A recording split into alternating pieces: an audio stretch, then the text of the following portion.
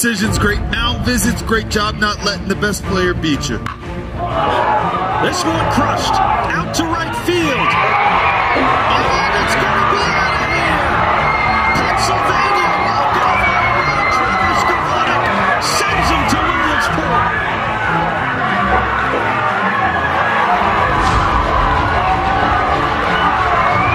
With the 37th pick of the 2023 MLB Draft, the Detroit Tigers select Kevin McGonigal, a shortstop from Monsignor Bonner High School, Drexel Hill, Pennsylvania. 2 balls, 2 strikes to Bryce Harper. Suarez delivers. Swing and a drive. Left field. It's deep.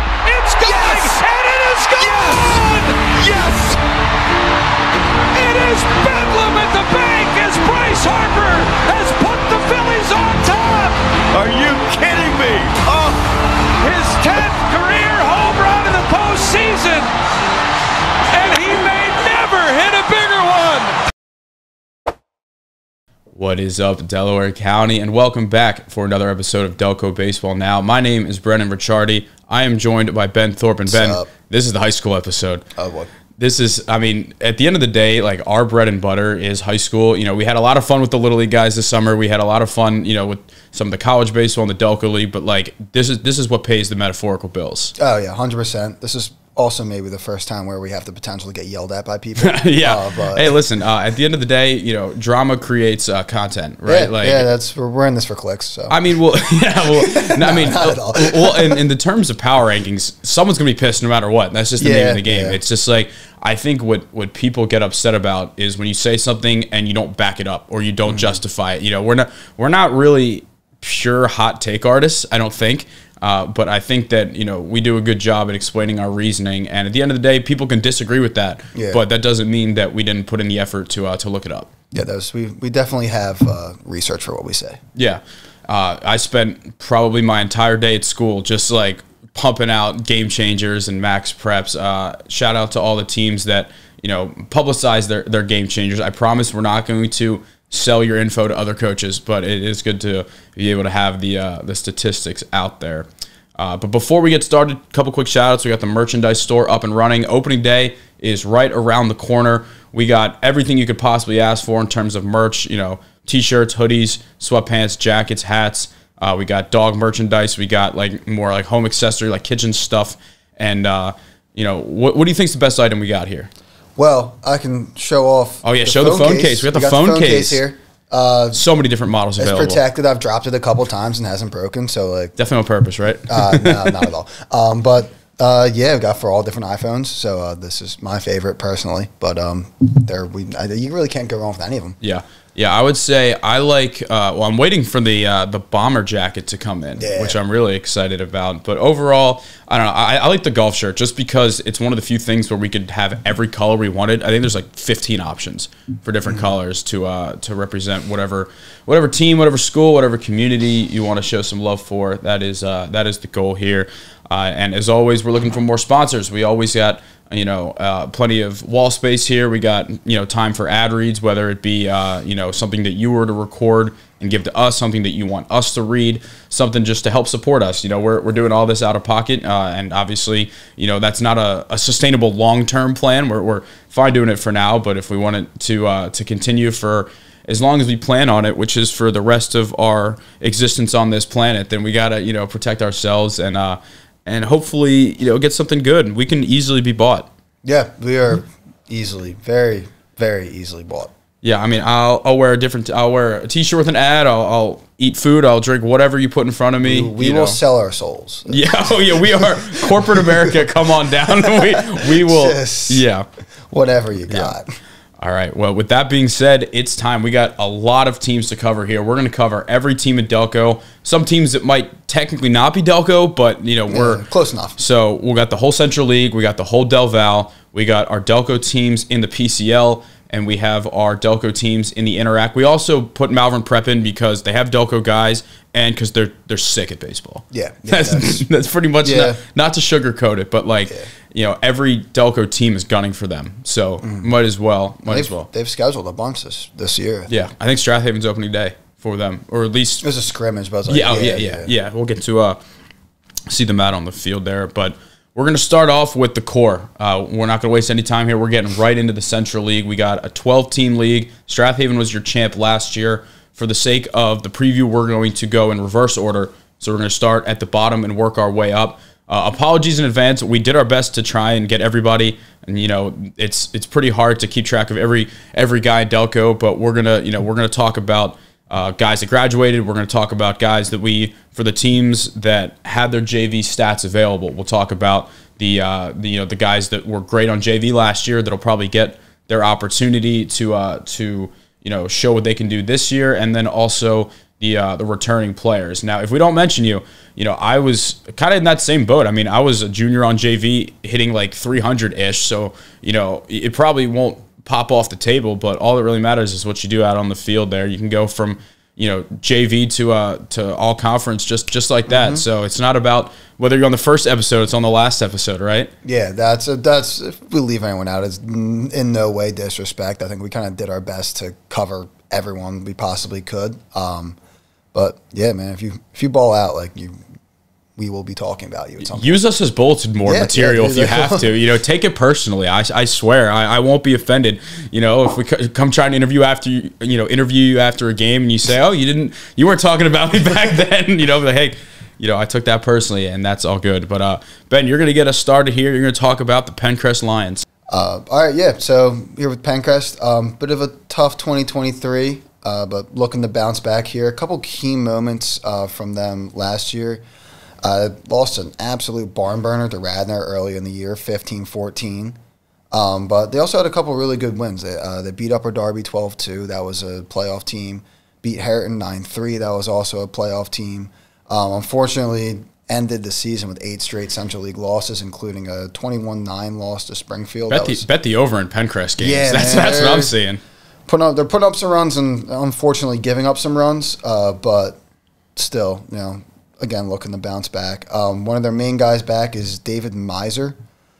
He hit 405 with a 884 OPS and 41 plate appearances. Lost a couple guys. Sean O'Donnell was the team leader in hits. He, I guess, graduated. And Gavin Ray transferred to Carroll. He was, I guess, their number 1 pitcher. They had a few different guys that they kind of threw out of that slot, but he was one of them. Nico Tazzi, though, a brother of Roman Tazzi, who is at Catholic now, he's back.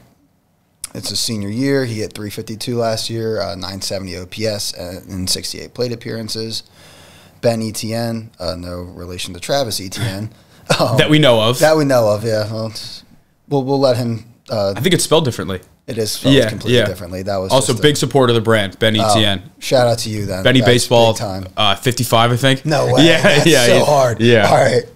But yes, he's a PSU Altoona commit. Congrats on that. I think we kind of already shouted them out, but again, congrats. Solid year, hit 283 and 48 plate appearances. He'll be back, ready to roll. And the team leader in innings is back, Josh Kalinowski. Kalinowski? Let me guess Kalinowski. Kalinowski. I think I did well in the first one. He's back, 3.42 ERA and 28.2 innings pitched.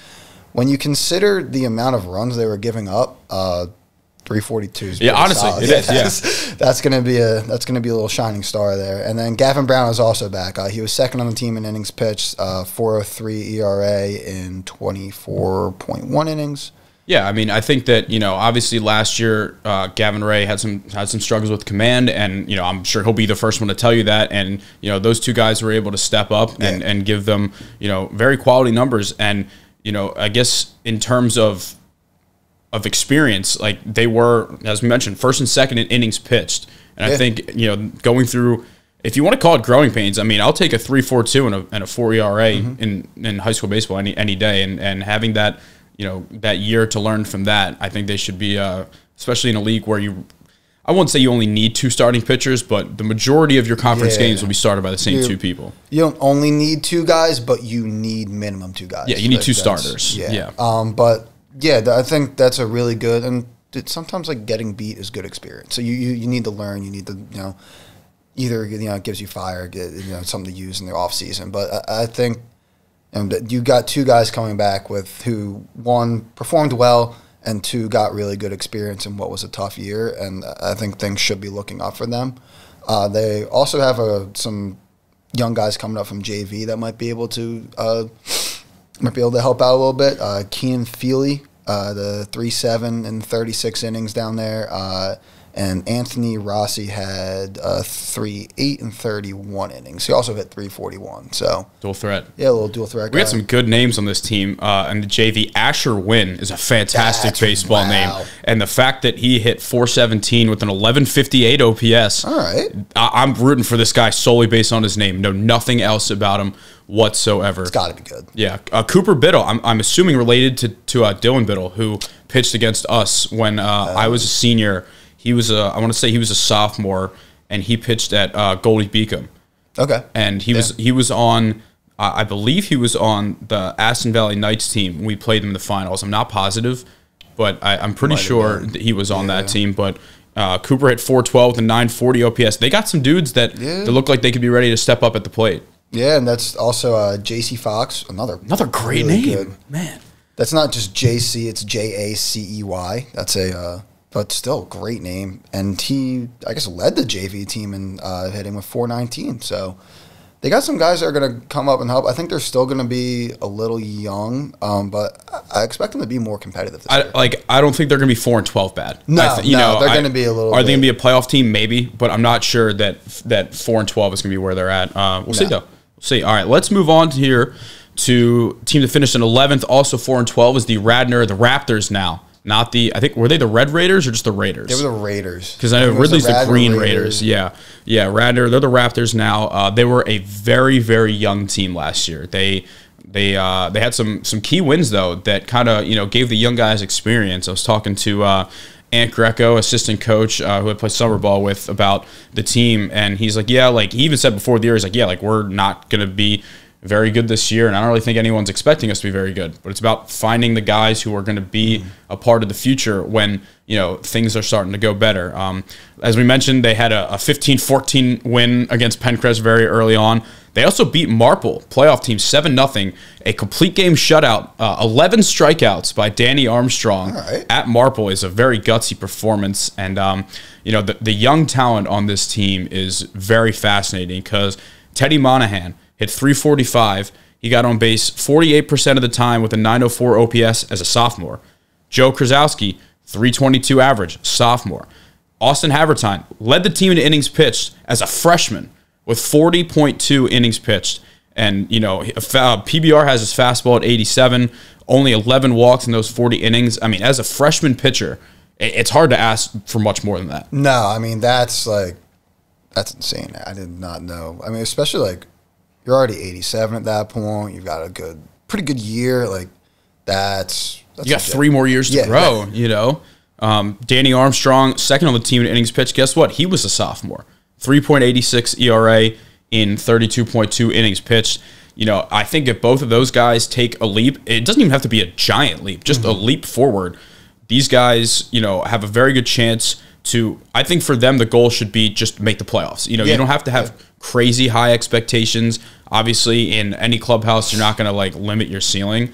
But these guys have 2 more years starting together on the mound. I guess 3 years if you think about it, right? No, 2 years. Because he'll be a junior this year. Yeah. We also had Andrew Barbarisi. He's back. He had a 4.35 ERA and 29 innings pitched. Every team needs that third guy. And, overall, I think the offense on this team might take a little bit to get going. But if you look down on JV, even the arms down there. So we had Ryan McWilliams had a .56 ERA in 25 innings. Matt Maslow had a .65 ERA in 32 innings.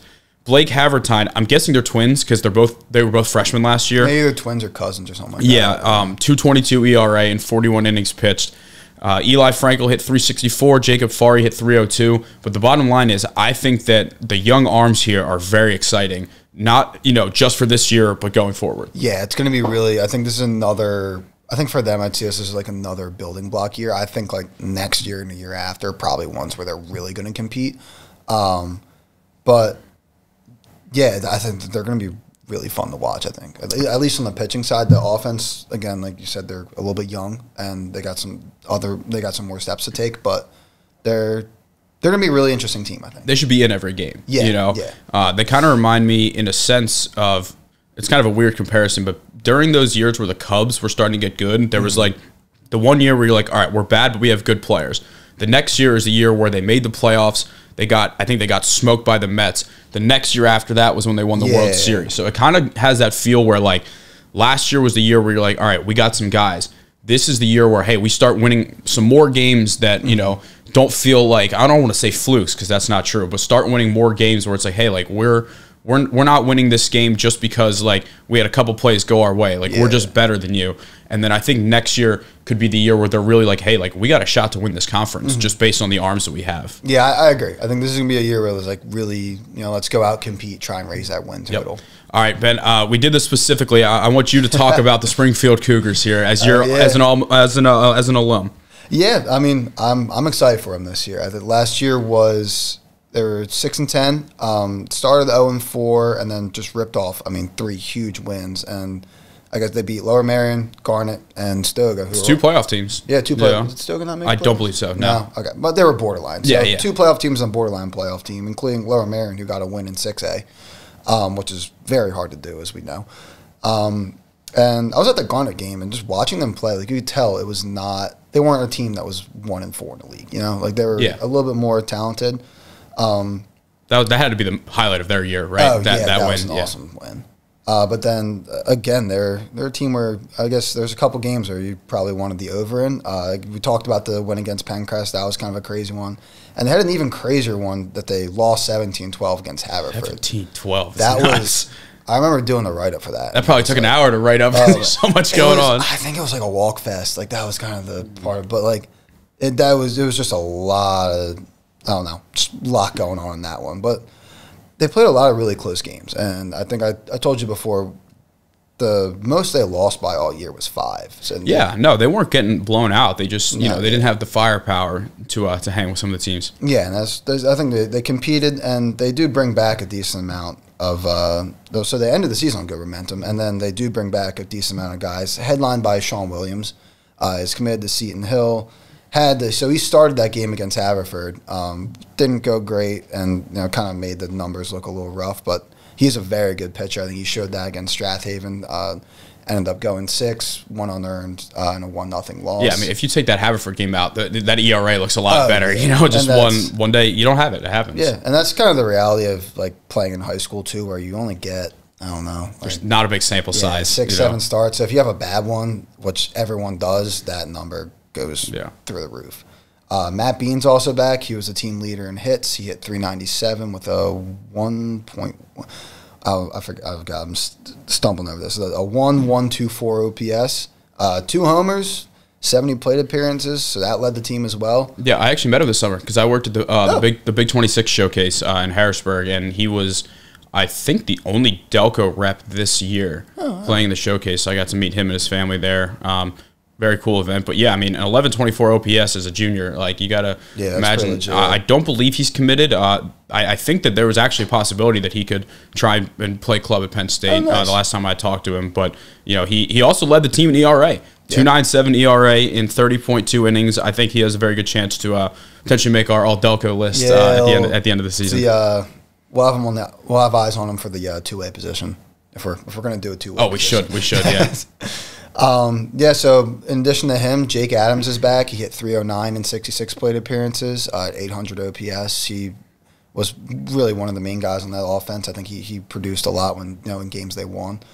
Ethan Marshall's also back. He hit 308, and Vinny Valerio's back. He hit 318. What a great name, Vinny Valerio. Yeah. I have no idea what he looks like, no idea what position he is. I'm going to say off the top of my head, I'm feeling speedy middle infielder. I'm pretty sure he played football too. Yeah, I'm pretty sure my brother actually coached him in like SAA. Oh, really? So that name just sounds like a smooth fielding shortstop. But I think he's an outfielder. Close enough. Yeah, you're there. He's fast. Fast. That's all I needed. We're gonna go in speed. And then interesting one for I guess one of the younger guys. Nick Corse was a freshman. He played a bunch of games for them.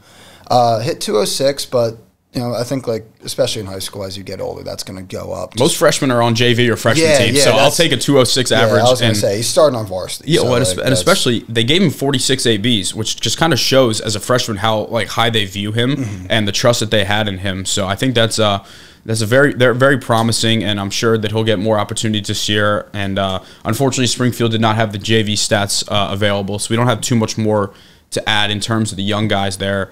But I don't know. I think it's another team that could be due for some positive regression, some better luck, and have that talent coming back. Yeah, I think that's one of those. Really, for them, they were very competitive last year. I think now you need to turn those close games that you lost into close games you win. I think that's really just pulling out a couple more of those important ones there. It's going to make the difference for them. I think this is a very good team, a very competitive one, and hopefully one we see you competing for playoffs. All right, we're moving on to the 9th place team. We got the Haverford Fords. Now, last year, they walked off Ridley on opening day. They had a huge win against Upper Darby. They beat them by 10 in a game where Chris Chung started. Now, last year, he was virtually unhittable. Yeah. So I think that just showed even more, what they were able to do. At some points offensively, as you mentioned, they beat Springfield 17-12, but they got some holes to fill in this team. They lost Ethan Mahan to Rhode Island. Last year, he didn't pitch as much. He was having some arm issues, and he's now at Rhode Island. He hit very well for them, as did James Pantano, who I think is at Penn State now. I don't think he's playing. I think he's just at Penn State. And Braden Foxwell, who I think is at Chestnut Hill. So they were the top 3 leaders on the team in hits last year, and they have to replace all those guys. They also lost Joe Barnes, who threw 36 innings, which was 16 more than anyone else on the entire team. So they have a lot of at-bats and a lot of innings to fill. They got Will Hoffman back. He is a commit of Jefferson University, D2 Jefferson. So they'll need him to kind of step up and take over that ace role. They also had Gavin McClafferty. He didn't pitch too much, only 11 innings, but a 3.18 ERA. So he could potentially kind of look to get into that number 2 role. But one player that I'm very excited to watch is Shane Durkin, because I just saw a video come across my timeline of him hitting a baseball 97 miles an hour as a sophomore. And I forget who it was. I think it was Ethan Mahan, because he was on Wayne. So someone told me that I believe is Ethan, that the second they saw him play as a freshman, they said he's going Power 5. Oh, wow. That was, very high praise as a freshman. He hit 286 as a freshman. He got 420 on base percentage and a very, very high ceiling. And I think that Haverford could use some star power there. It feels like they always have a lot of very good players, but like, when was the last time someone came out of Haverford that went like high D1, like someone like a true, like, I feel like unfortunately like a lot of them transfer, like Jared Sweeney, Mike Anderson would have gone to Haverford. I feel like they could use like a Chris Zapito, like someone to kind of like turn the perception of the program around and make people want to stay. Yeah, no, I agree, and he might be the guy to do it. I think it's a huge freshman year. Obviously, the potential's there. The raw just skill and talent is there. So I think he's a guy who can look to like make a really big step this year. Jimmy Boyle also, as a freshman, hit 444. It's only 25 plate appearances, but a 1065 OPS. Again, not that big sample size, but you got that experience now. You got that confidence. Having that confidence, like seeing like, hey, I did this, 25 plate appearances, I would say that's still about, maybe like half of what you'd get in a normal year, maybe like a third, depending on how far you go. So enough comfort that you can go into a season saying like, hey, like I feel very good about what I did last year, and it's time to build off that. But at the end of the day, this is going to be a young team, a bit of a rebuilding year. On JV, they had some guys do some good things. Ryan Cassidy hit 367 with an 1170 OPS. Rocco Kelleher, I'm pretty sure I played against his brother Danny at some point, whether it was Legion or high school. Big year for him. He hit 435 with an 1159 OPS. Also a 344 ERA. A great name here, Chet Ebert. Fantastic name. Yeah. 371 average with a 1006 OPS, and Jake Lasicki had a .9 ERA in 23 innings pitched. So someone that could potentially join that rotation for the Fords. I think this is in a similar boat to Radnor, where I just don't see them, especially in such a crowded 6A field, making a playoff appearance or playoff run this year. But I think that finding the pieces that are going to be a part of the future is important. And I think it's also important to note that, you know, as harsh it is, not every year has to be a playoff year. You know, sometimes you have to understand that, you know, you need to develop guys and get them ready for the next step. So also shout out Will Tamar. He's a Misericordia commit along with Jake McDonough. He'll be, I believe, at shortstop this year. So, you know, they got some guys that have experience. They got some young flashes. So I don't know. We'll see. We'll see. It could be a sleeper team. Yeah. You know, prove us wrong. Yeah, no, that's be. I think this is a team that, you know, it really could be a sleeper, like kind of dark horse type thing. They'll be interesting to see. I think we have a lot of. That's a cool thing is that we have a lot of really interesting teams this year. All right, you got number 8 here. Let's hear it. Yep. So at 8 we got Conestoga. They finished last year 6-10. Kind of a tough end of the season. They were in a pretty good spot and lost 6 straight in the Central League before they beating Haverford on their last day of the season. But they have some really good wins in there. They beat Ridley 11-1. They beat Marple 10-8. And, you know, it's just one of those tough years where I think sometimes things spiral out of control. Yeah, it snowballs, you know. But I think, you know, they should have some guys back. They have a couple significant losses. They lost Dylan O'Mara. He was second on the team with 23 innings. They lost Ian Campbell, who has taken his talents and a very solid mustache to King's College. It's a nice little tidbit there. I didn't even know that. But great mustache. Really? Yeah. If there's a way we can edit that, just throw that on there. Producer's note. I got you. Yeah. They lost. All right, how do you say Kichi? I think it's Queasy. Queasy? Yeah. All right. So they lost John Queasy, who is at Randolph-Macon now, really solid D3 school. And then they lost a couple other guys, Kyle Morrow, Alex Saman, Charlie White, and James Steigerwald. They, you know, all, I think, contributed in different ways last year, so it's going to be a little bit tough to replace some of those guys.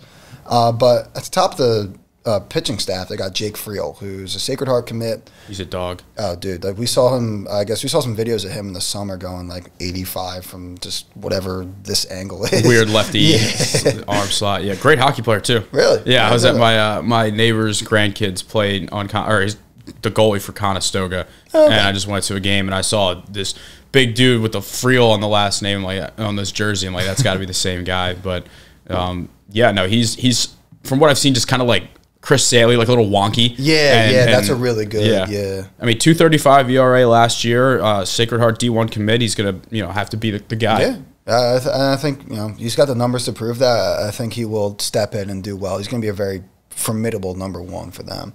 And then following it up, you got Richie Biberoche. Sure. All right. Following up, you got Richie Biberoche. He's back. He has decent numbers in limited work, only 14 innings, about a 1.50 ERA.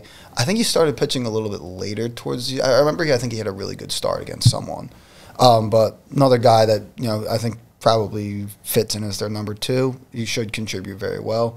And then John Richmond. He only threw 9 2/3 last year, but he's committed to Shenandoah, who they're a D3 powerhouse. Yeah, top 10. Played against them all, 3 of the 4 years of college. They have a bunch of dudes all the time. So, committing there is no joke. So that's going to be a big, hopefully he fits in for them somewhere. Henry Melrose should also get some work on the bump. So it's a rotation with a decent amount of depth. Yeah.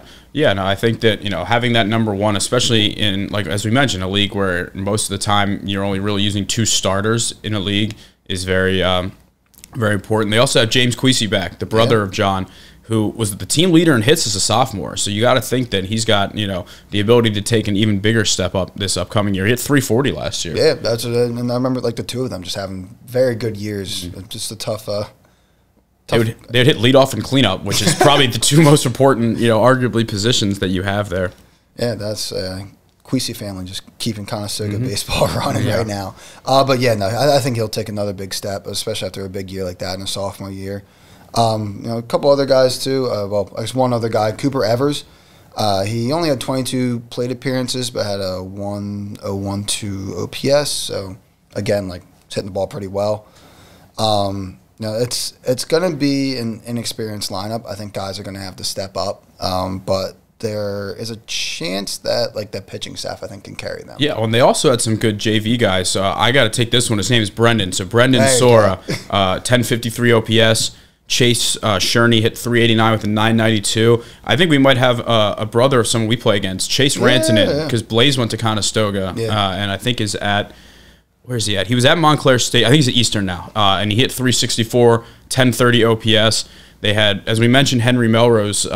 He had a 1.98 ERA on JV, 1090 OPS on JV as well at the plate. JP Tinnany, also a cool name, 340 average with 921 OPS. So I think that for this team to be successful, they're probably going to need some of these JV guys to just, keep maybe not the same, all having above, 1,000 OPS, but be able to just come in and immediately produce. Yeah, and some of those guys are definitely going to have to step up and put, pretty good numbers in there. I think they're also going to need a lot out of their pitching staff. Absolutely. All right, let's move on to a perennial, very, very solid team. We got the Garnet Valley Jaguars. Last year, they were 8-8 in the Central League. Now, this is the first team on the list that made the playoffs. The Central League sent 7 teams to the District 1 playoffs last year throughout 5A and 6A. Garnet Valley is in 6A. They were the number 22 seed of 24. They lost a heartbreaker to Downingtown East. They were up 4-2 going into the bottom of the 6th. They let up 4 runs in the bottom of that 6th and weren't able to score in the 7th. They had some key wins throughout the year, though. They beat Chris Sapito, which I don't know off the top of my head. Probably his only loss of the year. Yeah, I can't think of there's a lot no, I can't think of another team that would have beat him. They also beat Ridley, another playoff team, 6-1. Now, this is a very interesting team this year because they lost both of their main starting pitchers, both to Alvernia. Shane McDermott had a 2.76 ERA in 43.2 innings. Logan Nelson had a 2.28 in 40 innings pitched. So they're going to need some of their guys to be able to step up. But as we're going to get to in a sec, the lineup is fantastic. So Cole Reber, he had a solid showing sophomore year in 19 innings. Jack Krautzel is a Stevenson commit who had a 4.10 ERA in 13 innings. They also have Nick Gordon, who's a Brandywine commit. He only threw 6 innings last year, but he's going to have his chances this year. On the offensive side, Drew Van Horn was the heart of the lineup. He's a Wayne guy, hit 383, 1177 OPS. But overall, outside of him and Logan Nelson, there's a lot of talent back on this lineup. Brady Thompson is what I like to call a new school hitter because he had he only hit 243, but he had a 1052 OPS, showing that he hit 5 home runs in his sophomore year. Big extra base hit machine. A lefty hitter in that Garnet Valley porch is heaven. And PBR had him at 94.3 exit velo. I'm getting Kyle Schwarber vibes from this guy. I kind of like that. Also, a great actor, isn't he the one? Yeah, I remember that's a good call. There was he was trying out for the Christmas show, I think it was at Ascent, and he had the whole facility watching his audition. I completely forgot about that.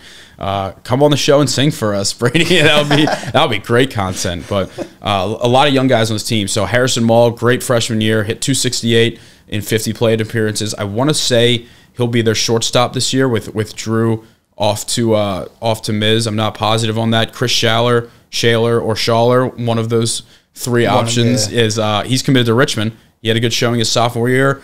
Very similar to Mall, age-wise, statistic-wise, and I think that both of those guys are ready to take that leap forward and be huge contributors for this team. Also have Logan Hamilton back. He had a nice season, 783 OPS as a junior. Got to shout out Nolan Carroll because he's the cousin of Media Little League superstar outfielder Cole Carroll, who was just Delco's sweetheart this year.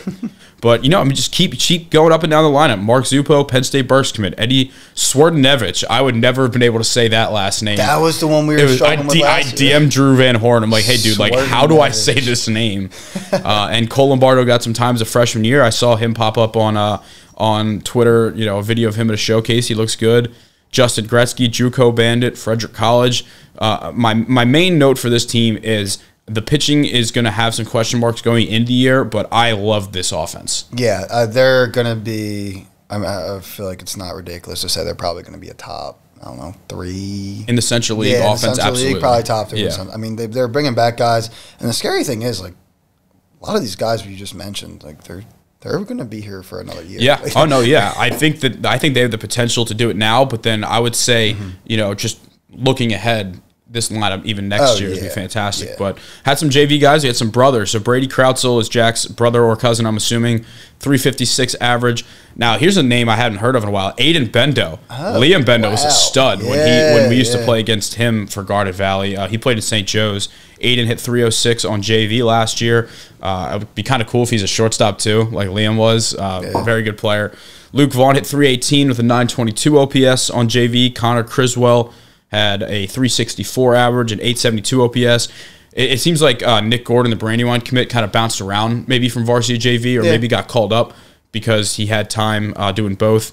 But a 2.14 ERA in his 19 innings overall. I think this Garden Valley team will make the playoffs. I'm, at the moment, a bit concerned that they'll have the arms to get through a gauntlet in that 6A bracket. But for right now, I think this team's very talented. And I think if they have some pitchers that are going to be able to give them quality innings, they can make a run. Absolutely. But for right now, I will say they make the playoffs, win a game or two, and I think that's a very successful year. I like that. I think with an offense like that too, it's great for a pitching staff where there are question marks because then you kind of have they do provide a little bit of insurance. Yeah, it's a little breathing room. Yeah. All right, we got the top half of the league here. You got the Harriton Rams in 6th place. Let's hear it. All right. Yep. Leading off, they went. Well, I guess not leading off, but leading off the top half. They went 9-7 last year, made the 5A playoffs, and just kind of lost like an insane. That game was bizarre. Yeah, I was watching on Game Changer. It was. So, I wrote it down, but explaining this game made no sense. We had scoreless after one. All things looked fine, and then everything just went to shit.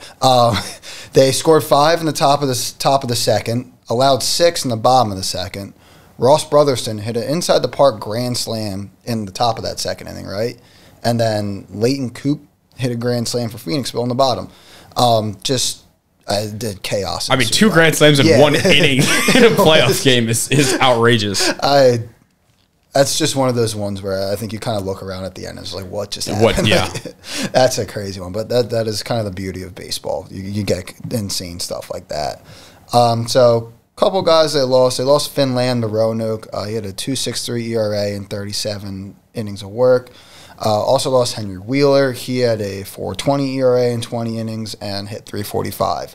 A couple solid guys they lose, but I think the guys coming back for them are really solid. They have as good of a top 2 as anybody on the mound. 100%. Absolutely.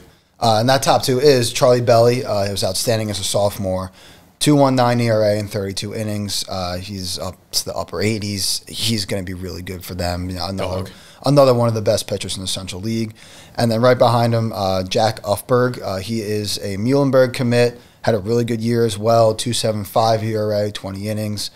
It's going to be a really good one too. And they both had experience as starters, and they both did very well as starters. Yeah, they're going to be solid, as good as pretty much I think anyone we're going to have in the league. And then behind them, they got a couple guys, or I guess they got Alex Johnson, who should get an increased role. He had a 1.56 in 17 innings. I just feel like Harriton always has good pitchers. Yeah. Going back, when I was there, Jack Kahanowitz, he got drafted by the Angels, right? Jonah Frankel had a great career there and pitched at Washington. Don DiLoretto pitched at Franklin and Marshall. All those guys, you feel like they might not always outslug you, but they're always going to pump out very solid pitchers. Yeah, they just, I don't know what kind of pipeline they got going there, but they always have dudes. So and then they got 2 absolute dudes this year. And then offensively, they're going to be just as good, I think. We talked about Ross Brotherston. He's a Case Western Reserve commit who is a very good D3. Ohio, right? Yes. I think it's in Ohio. And he was not healthy the whole year, but when he was a monster. He had 484, 1.289 OPS and 38 plate appearances at a homer, a triple, and the aforementioned inside the park. 1289 OPS is outstanding, and I think that team, they could have had an even higher seed, maybe even a bye week if he was healthy the whole year. Yeah, absolutely. He really added something really impressive to that lineup, and they're going to keep going. So we got here, huge Delco Baseball Now fan. So shout out from us to Bryce Siegel. Big Delco Baseball Now supporter. Shout out, Bryce. Let's go. If you hit a walk-off grand slam, we will claim you as one of our top fans. Absolutely, 100%. As a sophomore too. Yeah, great year. So that's a little bit of an investment on our part. Keep growing a little bit. we'll have one of our top fans will be He hit 345 with an 1142 OPS, but it looked like he missed the majority of April. So they still made the playoffs. They were in a playoff game with a good Phoenixville team with their 2 best statistical hitters out at least a month. Yeah, which is why I think we're so high on them this year. Yeah, I think that's I think another good thing that adds is just like a little bit of grittiness. Like some of those guys like stepped in and like at least like kept things alive until they the big guys got back. I think Bryce was on JV to start the year based on the stats that I saw. Also, Delco Baseball Now writer Declan Wayman is a senior. He plans to play for the club team at West Virginia. He's going to be helping us out a lot with writing about just Harriton and other Central League teams. I believe his either half-brother or step-brother plays for the Haverford School too. So he helped us with some of those articles as well. So shout out Declan. Also another guy, I don't mean to steal your thunder here, but I know Mick Brunelli, he's committed to Del Val. That's a great name. I used to I used to coach him at one of those Phillies baseball camps that I think was at Nell, I want to say. And he was hysterical. He was probably like middle school at that point, a freshman, so it's kind of cool to see him come back, and I'm curious to talk to him as like a 18-year-old, not a whatever it was, like 13, 14. But yeah, I mean, listen, 2 strong proven catcher or 2 strong pitchers, catcher coming back, meat of the order coming back. Hopefully everyone stays healthy, and I think this team is making the playoffs to 100%. Yeah, and the maybe the most Delco Baseball Now support. I don't know. Like we got. I'll give our Strat. I'm gonna say our Strathaven guys. Yeah, just because they have been since. Well, honestly, it was because in 2021. It wasn't even called Delco Baseball Now. I was doing something my friends called. It was the Delco Media Group at the time. We started with our fantasy football podcast, and then we did a bunch of Philly sports ones. Okay. And that kind of got me. Like that was the Drew Robinson one, like the Phillies one. And shout out Breaking the Bank. And that's when I kind of realized I like doing this stuff. But once COVID kind of ended and we got back to real life, all my friends had real life things to do. Meanwhile, this was my now field. So that's how Delco Baseball Now started. Quick tangent there. But we got the top 5 here. We got Lower Merion. So last year they made the 6A playoffs as a 17 seed. They went on the road. I don't want to call it an upset because they played the number 16 seed. But they did go on the road. They took down to Chamonix. East Carolina commit Van Wilner was outstanding in that game.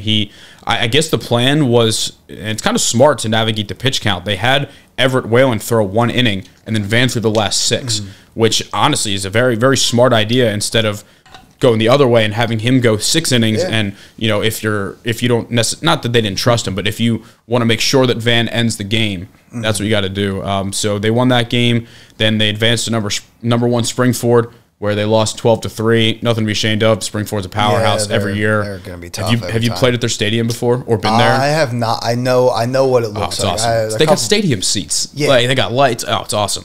Best field in southeastern PA, 100%. So here's the thing: Lower Merion, they lost 2 Division I players, but we're still high on them.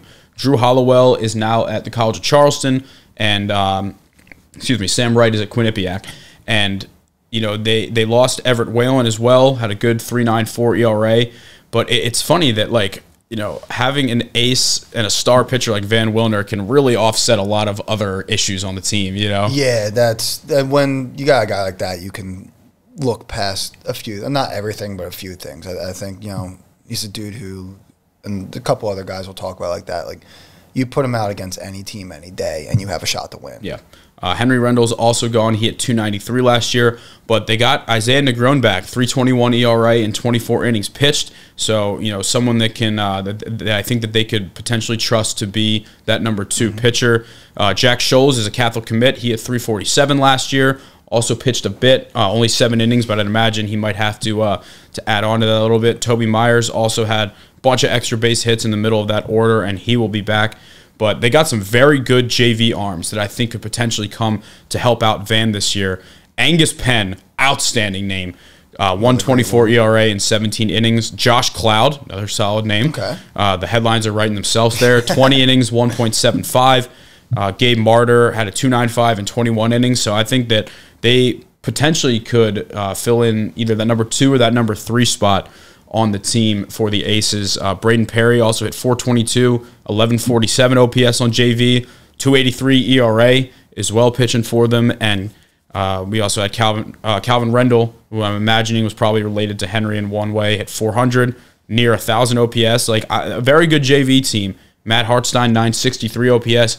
I think that, you know, they did lose some players, and this isn't to be rude, but could be like replaceable players. And if they get that similar production again with, you know, Van another year into his development, Jack Scholes, like I think this team will make the playoffs. I think they could go on a little run, and we'll see what happens. Yeah, that's it's gonna really just come down to, you know, who can step up and replace what they lost. Yeah, I think this, you know, on paper, I mean, we'll get to our power rankings a little bit later, but you know, this is a very good team, and I think last year, you know, should be, I would say, considered the floor. You know, like in the sense of with the core they have, I think so. All right, this was our 4th place team from last year. What do you got? We got the Ridley Raiders, 10-6, made the 6A playoffs as the 12 seed. Unfortunately, lost a home playoff game 4-0 to number 21 Sourton. But those teams kind of out in that area are all really big country boys. Yeah. Yep. So that's Tyler Summerall. Yeah, Upper Darby. Yeah. So you can run into some tough ones there. But they have a new head coach. Upper Darby head coach Tom Carey, Marble Black Sox, has replaced Anthony Monzo. So he's gonna take over. Hopefully they keep building on what they had. A couple moments from last year, they beat Strathaven 10-0. I was at this game. They smoked them too. Yeah, that's a. I don't know. That was a state finalist. Haven went 14-2 in the Central League last year. You know, like no team, no team beat them like that. Most teams didn't beat them. Yeah, exactly. Yeah. So that was just winning it all would have been impressive. But winning like that, shows the real talent they had. Had some other wins against playoff teams: Upper Darby, Lower Merion, Garnet Valley. But they did lose a decent amount. So they lost their star lefty Mike Happersett to the Sales. He had 1.15 ERA in 55 innings. Also, DeSales is becoming some sort of pipeline. It is a little Delco powerhouse. They got, I think, the one game they had Mike Hooker started, Happersett pitched in relief, and Jeremy Stranik started at third base. And it's them and Miz in that conference, right? Yeah, it's them, Miz. I think. I just know it's like them two at the top every year. Yeah, I think Arcadia's in that now too. So that's, or are they in the other one? I always forget because there's two Macs. It's confusing, but. It's a really good conference. That'll be a fun Delco. Miz is definitely in there, so we'll have some Delco and Delco matchups. They lost Jake Nauman. He was second on the team in innings, had a 3.10 ERA. Ryan McNichol went to Chestnut Hill. He was more of a hitter, but was third on the team in innings. Yeah, they have to replace their top 3 innings leaders, which is a very, very tall task. Yeah, that's tough. And, they've had some good pitchers that have come in there, so hopefully there's more on the horizon. But, they lost some good ones there and lost some out of the lineup as well, too. McNichol, as we just talked about, had a 340 average, 916 OPS. Jeremy Stranik, who we also just mentioned, is now starting as a freshman, which is at any level in college is a huge deal. He hit 381 with an 889. Josh Geddes? As long as it's not Josh Giddey, we're good. Yeah, Josh Geddes, who hit 333 and 48 at-bats. He was third on the team in hits. But they get Bryant Cawthorn back. He hit 283. Had a couple really big games for them last year. Had a homer for them, so there's obviously a little bit of power. Mount St. Mary's commit, so we got a D1 guy, Danny Stickney. He's back. He hit 310 with an 873 OPS. Zach Ladislaw and Tyler McDevitt have some experience from last year. But a lot of guys are going to need to take a leap for this team to contend, I think. Yeah, and I think the JV team has a ton of talent. So Zach Bloom had a 141 ERA in 34 innings pitched. Mike McLaughlin, 162 in 26 innings pitched. Chris Kimmel was also at a 162 in 13 innings pitched. So I think, those guys could potentially be inserted into that rotation. They kind of have to be at this point. So you're not really going to have a choice. Dom Dispenza hit 421 with a 1094 OPS. Jake Shack hit 360, 1030 OPS. Tommy Wickham with a 354 average. So I like the talent we're seeing down there, and I think that this is a team that is probably going to have a little bit of a drop off because they were the 12th seed. It's right? a lot to replace. Yeah, it is a lot to replace. I still think. Think about it. Like they were the 12th seed out of 24. I think I still think they're a playoff team. But I think that they lost a lot of innings, and I think it's too early to say that I think they're going to have like a deep run. But I think that if some of these young pitchers are able to come in and perform, that they have the talent and they got that chip on the shoulder from, you know, they got the playoff experience last year. You know, getting shut out on your home field will kind of, you know, pain fuels you in that regard.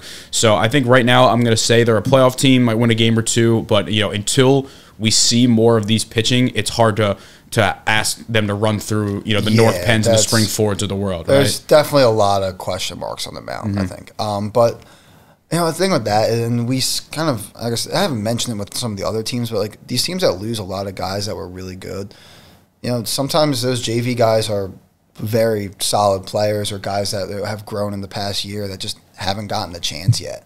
And you know, we could be seeing that with a team like Ridley, where you know most of their pitching it was gone. So maybe, you know, these guys just, you know, had to be down on JV, and you know, now it's their time to shine. I think they'll be good. I think they have the top end talent to compete again. It is, again, I feel like a broken record, but it's going to come down to allow some of these younger guys to step up. Well, whatever the opposite of a team needing young talent to step up, that is what Marple Newtown is. Because so last year, Marple made the 5A playoffs. They got the bye as the number 4 seed. They were upset by number 12 Oxford. It was a 16-8 game at Marple. The only player in Marple's 1-9 starting lineup that they lost was Kevin Taraborelli, who is actually now playing club for Delaware. Yeah. So if they make regionals, and so does Penn State, he would play against Owen Mathis and Justin Brennan at some point in his college career. So a little Marple rivalry there. Jason Anderson actually is also club for Temple in the same region. But the top 5 most used pitchers for Marple are all back from last year. Top 5 in innings pitched are all back, and they only lost 1 hitter of the top 9. Jack Mahalik led the team with 36 innings pitched and had a 2.92 ERA in his sophomore season. Aiden Curran was second on the team in innings pitched. He had a 4.6 ERA, but he was a freshman. So, you know, you got to imagine getting that experience will be good for him. Northampton commit Aiden Pearson's also back. They call him Brick. They mentioned on the interview they call him Brick, which I love. He was third on the team with 22 innings. He had a 2.16 ERA. Also plays the hot corner. As we talked to Paul DeFrucio, once again more of a hitter, but he still had a 1.56 ERA in 9 innings pitched. And another guy they mentioned to keep their eyes out for was Nick Pugliese, who had a 3 ERA in 9 innings. But I mean, it's just like, I don't know if I've ever seen a team in high school return this many people before. This is absurd. Yeah, it's rare. It's the ultimate definition of we're running it back. Yeah, you know. Yeah, and that's. I mean, yeah, I think we'll go into it, but the team that has a shot to really do some damage this year. Offensively, Paul DeFrucio, as mentioned, is back. He was on the show. He had a 3.23 batting average, and an 8.43 OPS. Also, Bennett Cox, guest of the show, who was dealing with some arm injuries, so he didn't play the field as much last year. Should be back at shortstop. Great year at the plate, though. 3.75 average and a 10.17 OPS with a homer. Very excited to watch Lucian Berger again, their center fielder. He hit 293 with a 9.21 OPS. He's a big boy, big and fast, which is a very good combo. And another guest of the show, Jason Bennett, Rowan commit, hit 357. He had 2 homers last year, 9.48 OPS, and as mentioned, Aiden Pearson at the plate. I mean, these guys said it best when they were on the show. Like, this is their year. This is their entire team running it back. They got the chip on their shoulder after a home playoff loss. They got the experience, and I think they're in for a huge season. Yeah, I agree. I think this is a team that, they're going to be one of, if not the favorite for the conference. Yeah. Some great names down on the farm on JV that might have to be put in the lineup just for existing. So we got Lou DeLuzio. Outstanding. That's real good. And when you add in the fact that he hit 442 with a 13.15 OPS, 4 triples and 2 homers. Listen, I know all the seniors are running it back, but they might have to find a spot for this kid with that name and that combo. John Anderson, maybe related to Jason, hit 441. Dayton Fassbinder, another outrageously cool name, 3.68 average.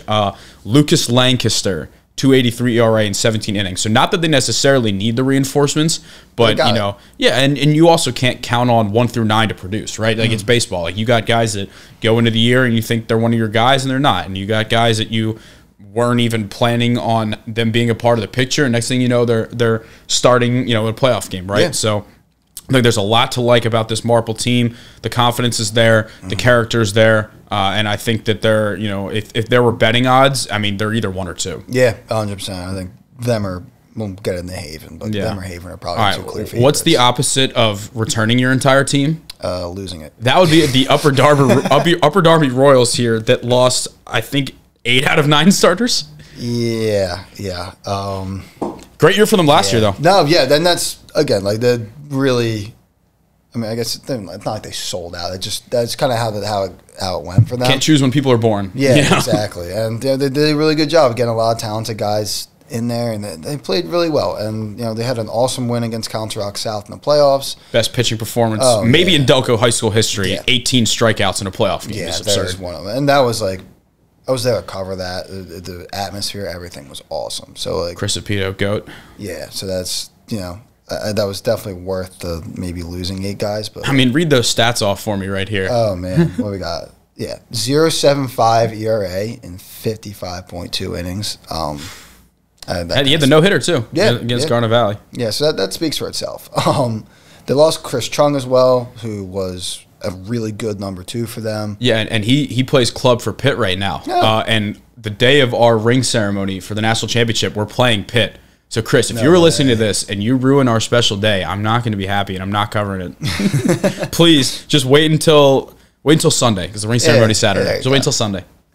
So Drew Kessler, he was 3rd on team innings. He's also gone. But his brother Jake is back. So he was 4th on the team. You'd have to imagine being the only returning starter, he's going to be the star of this team. He's going to have to carry a lot of load here. Offensively, Drew Kessler, we mentioned the pitching. He was maybe their best hitter or one of them. He had 390 with a 9.72 OPS. Brian Fitzpatrick, scratch that. Brian Fitzpatrick was probably their best hitter. He hit 406 with a 106.2, 500 on base percentage. I'll take that one, Jim, all day. Yeah. Max Franzini's gone. He hit 294. Chris Sapito, hopped in there and hit at some points. Hit 246, doable. But yeah, these guys are going to be inexperienced. Yeah, no, to say this is a rebuilding year is a bit of an understatement, and that's not to say that they can't, compete. But when you break it down, you lost 8 starters, and the JV team was 0-16 last year. Yeah. I think it's safe to say they're going to take a step back. But also, with that being said, they won a playoff game for the first time in 20 years, I think it was, maybe 15 years, I think is what Tom Carey said. They had some talent on the JV team. Jake Frederick had a 10-13 OPS, 367 average. Albert McMichael and Seamus Mahoney both hit 300. Tommy Chung led the team in innings pitched, so perhaps he's going to fill Chris's spot here.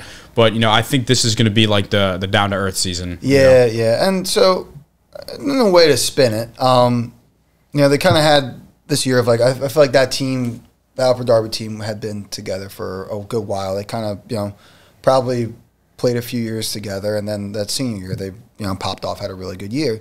And now they're kind of back to that original step. But I think it helps having, and the JV team went 0-16, but they got to kind of work with the varsity team, I would assume. And having guys like that, it can kind of set like a new standard for Upper Darby because, they hadn't been a playoff team in a while. And now you kind of see someone or see guys that came in the door and got to win, made playoffs, just kind of, got some headlines. Yeah.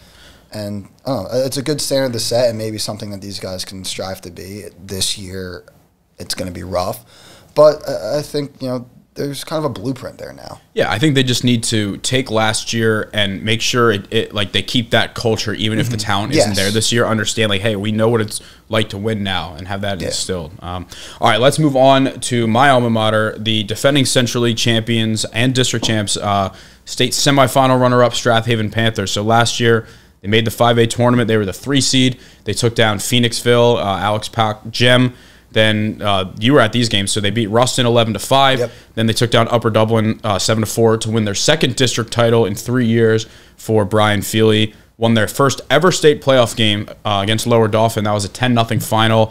They kind of got that weight off the back because they'd made the state playoffs, I think 3 years in a row, and they lost in the first round the 2 years before. So they kind of got that monkey off the back, and they just kept playing loose after that. They took down Selinsgrove 14-3. That was a wildfire smoke game. I didn't even go to that game because I don't even think they should have played. But Greencastle Antrim was the state semi game. Ben and I were both there for that. Alex Pock masterpiece, a 2-0 game. And as we all know, the heartbreaker in the state championship to Shaler, they were down. They were up 8-3. Shaler came back. They stormed back. It was a 9-8 Shaler victory. But, I mean, that was just a special run. Yeah, that was just an incredible run out of them. And, we had them on earlier. I think, they're really looking to build, and hopefully they close it out this year. Yeah. The elephant in the room here, Alex Pock, he stayed in State College after that state championship game. He successfully walked on at Penn State. Very, very happy for him. Congrats. If you're listening, he had a 0.62 ERA in 68.1 innings pitched this year. That included several great postseason performances, just automatic. I've never faced him. I don't know if I will because I play on the same summer team as him for Wayne. But, I'm curious what makes him so effective because, I mean, the velo's good. It's like mid-80s. He throws as a lefty from a bit of a, not like three-quarter, but a little bit off to the side. Yeah. But, it's just like, I feel like he's one of those guys where if you watch him throw a bullpen, you don't immediately think like this guy's a star, right? Yeah. You have to watch him play. But Sam Milligan's also gone. Didn't really pitch much, but will be missed on offense. He hit 402 last year, 956 OPS. 2 homers. They actually were in the same game. One tied the game and one walked it off. But the silver lining here is that Luke D'Ancona is back to anchor the rotation. He's a Boston College commit. Outstanding sophomore year, 2.41 ERA in 58 innings. He hit 91.1 miles an hour at Ascent the other day. I saw that video circulating. So I think that him, Van Wilder, Jake Friel, there's a lot of really good D1 pitching in this rotation, and he just keeps continuing to get better. Obviously, Alex Pock, great player at the plate as well. Hit 342, 1065 OPS. But outside of him, Sam and Nick Corator, who had a solid year at third base, a lot of the offense is back. Jake McDonough, stud. 3 homers, 330 average, 960 OPS. He'll be back in left field. He's a Misericordia commit. Matty Kane behind the plate. He's a Rowan commit. Solid year at the plate, but I would say his specialty is he's what we like to call a pitcher's catcher. Very good framing, very good keeping runners on, great arm, great blocking. Never takes a play off there. So I think they'll have that nice D'Ancona Kane combo working for them. Will Thompson back in the outfield. Ben Milligan came out of nowhere to hit 340 last year, keep the Milligan legacy alive. And, Zane Malarkey, obviously the state championship, will kind of leave a bad taste in the mouth, but he was a very effective pitcher, 170 ERA last year. I don't know what their plan is, whether he'll be that number 2 or kind of stay in that same role, because Chris Coughlin, Rob Matai, who actually, I was a camp counselor for him back in the day when he was in like 4th grade. They also got Jake Kudrick down in JV, had a 166 ERA in 38 innings. Max Kotzen had a 329. So they got some arms that, listen, if they can just have a good number 2 to go along with Luke at number 1, I feel very good about their chances. This guy, Jack Schuster, if there was a JV Delco Player of the Year, he hit 559 with a 1461 OPS and 5 triples, which might be more than I've had in my entire baseball career. Yeah, I wouldn't doubt that. No, not at all. I think because it's at Henderson and there's no fence right in center field. Okay, that helps a little bit. Yeah, but also had Alex Silverian hit really well for them. 322 as a freshman. Eli Price, 426 behind the plate. I think this is a team that has. It's weird because they're losing arguably their 2 best players, but I like them and Marple as the clear top 2 teams, and you can kind of debate which 2 you feel comfortable with. Yeah, I wholeheartedly agree with you there. I think they return enough that they're going to be just as good. There might be a little bit. There's obviously a question mark with what are you going to do with number 2, but. Kind of what I said with Van, you have a guy in Luke who can beat anyone on any day, and that's very rare to have in high school. All right, that'll do it for our Central League recap here. We're going to stay in the public schools. We're going to go to the Del Val League. Now, some of these teams didn't have too much information available, so we're doing the best we can. I'll just take these 2 here because we don't really have any stats. So Academy Park and Penwood, they both went 2-10 in the conference last year. couldn't find any stats, couldn't even find a roster for them. So we'll just talk real quick. Academy Park, some of their big wins. They beat Penwood twice. They took that series from them. They beat Collegium Charter 18-8. They beat Renaissance Academy 12-9. Those were some of their big wins on the year. Penwood took a game from Chester, a team that went 5-7 to the conference. So that's got to be the highlight of their year, to go along with Academy Park, who was, they took one of those 3 games there. But it seems like Chester's on Game Changer now. Chester has their rosters up. They have a new head coach, Jamal Martin. It seems like they're investing in the program a little bit. Great field, gorgeous field. I'll put that field up with that. That is a top 5 field in Delco, and it might be top 3. Yeah, they take great care of it. It's awesome field. But yeah, they're looking like they were very competitive last year. Again, 5-7. I mean, Chester always has great athletes. That just the baseball program just hasn't been great. Football, basketball, like they put out dudes. It's just if they can turn some of that athleticism and talent into baseball success. Yeah, that's guys. And that's, I think, all it really takes is a little bit of investment into it. And I think, even these little things of, Game Changer, having stats and stuff like that, that's showing at least, the first show that you step care. of that. Yeah, like a nice field, all this stuff that, there's people that care there. And I think there's, potentially a program that could, turn around at some point. Yeah, and they got some good talent coming back that you can tell us about here. Yeah. So they, what we got? So we got Eric Lewis had a really good junior season. He hit 242. Brandon Colon hit 281. Larry's Cardona hit 222, but he was playing as a freshman. As a freshman, yeah. And they also had James Carr hit 286. He's coming back. Yeah. I'm sorry, they lost him. I was going to say they lost him and Jose Colon, who were 2 of their better hitters. So on the same topic of Cardona, he led the team in pitching as a freshman. He had 19 innings, 2.58 ERA. Again, that's something you can build around, and I think that's going to be really solid for them. I'll take a freshman with a 2.58 any day. Anytime. Eric Lewis, also on the mound. He was second on the team in 17.2 innings, 3.96 ERA, and it's 30 Ks in 17.2 innings is pretty solid. I will say that ending the season, it might sound kind of like loser talk, but a 6-1 loss to Chichester for them is outstanding. A Chichester team that was 12-0, to go and on your last day of the season keep that to be a 5-run game is very encouraging, and it could be a little springboard. Yeah, and I think that's so in 6A in the Del Val. So you play each team in the Del Val 3 times. Yeah. You win your 6 against Academy Park and Penwood, which I think the way Chester's going, they should. And if you steal 1 or 2 from, they can make the playoffs. That's they were very close. Last year. They were very close last year. A couple games, they turned 5-7 into 7-5, and they might be a playoff team. And if they can, sneak one out against Interboro or something, who we're going to talk about right here, they have a real chance. So Interboro made the 5A tournament. They were the number 5 seed. Hey, listen, they lost to Oxford by less than Marple did. They lost to Oxford 5-2 in the first round at home. They really didn't have a true signature win. They took all 9 games against the teams below them in the standings.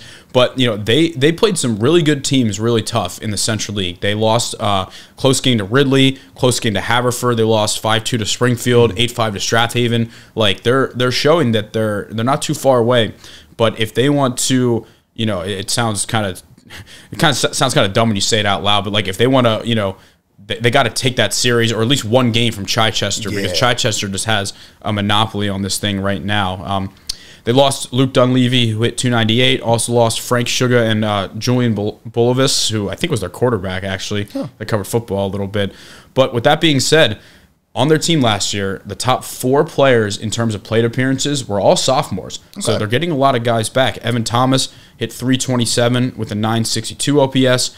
Andrew Barbera hit 286. Vinny Milbert, great name, hit 230. And Shane West hit 300. So it's weird. They didn't have pitching stats. They had hitting stats. Interesting. They didn't have pitching stats. But, if there's any consolation, it's that they went 9-3, were in a playoff game with 4 sophomores basically leading the way offensively. Yeah, got some guys back, and that's, I guess, it's been Interboro, they ran the 2010s in Del Val, and since, since 2019. I think since the Hankins got there, it feels like it's kind of turned around, but there's no Hankins left, as we'll talk about now with the undefeated Chichester in the Del Val last year. Yeah, so 12-0 Del Val champions.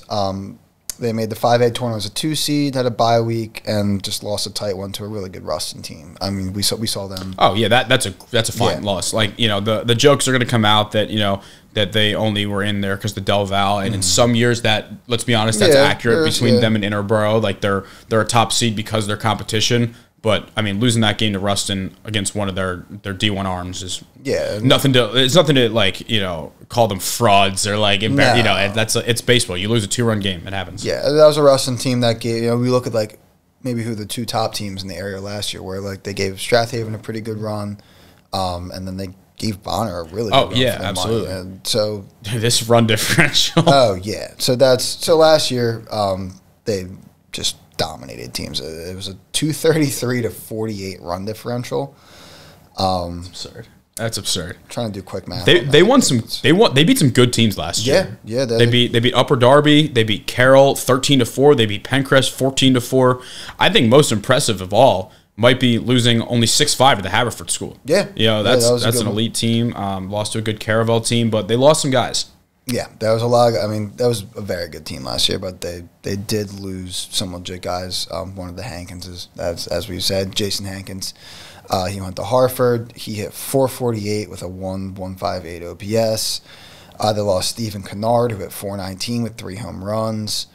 DJ Anderson, Ian Marin, Aaron Jackson are all gone. They hit in the 330 to 350 range. So you're seeing like a lot of really solid bats going. And arms as well. Yeah, so that's Aaron Jackson, 259 in 27 innings. DJ Anderson, a 239 in 26 innings. Again, their top 2 arms. But so I guess their star coming back would be Troy Neff. He hit 455 with a 1.368 OPS. That actually might be the highest OPS we've had so far. That will play, yeah. That'll definitely work. And then had a 2.38 in 17 innings. So, you got a guy who can do both for you. He's probably going to be carrying the team this year. Cole Stanford will throw a little bit more.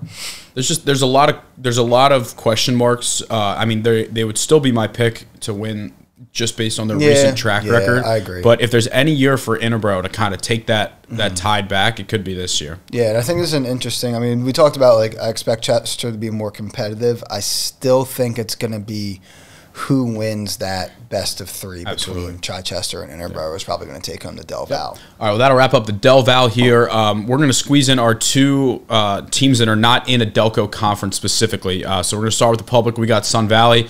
They were 7-10 in a very tough Chestmont conference. They actually beat Ruston on opening day. They beat Springfield. They beat Oxford twice. That's a team that went on a run. They did beat Chichester. They beat Carroll as well. A lot of really big wins last year.